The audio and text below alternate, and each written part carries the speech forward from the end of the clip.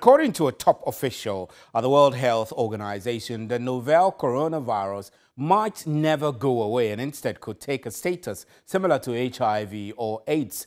Dr. Mike Ryan, who serves as the agency's authority on emergencies, told an online briefing Wednesday that the virus might be impervious to total obliteration.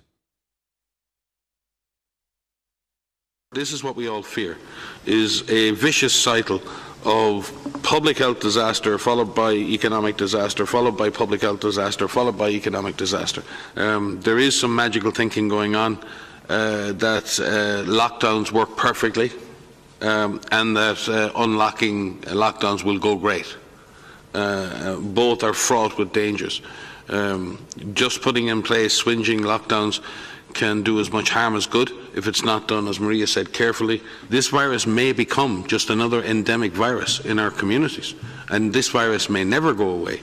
HIV has not gone away, but we've come to terms with the virus, and we have found the therapies and we've found the prevention methods, and people don't feel as scared as they did before, and we're offering life to people with HIV, long, healthy lives to people with HIV.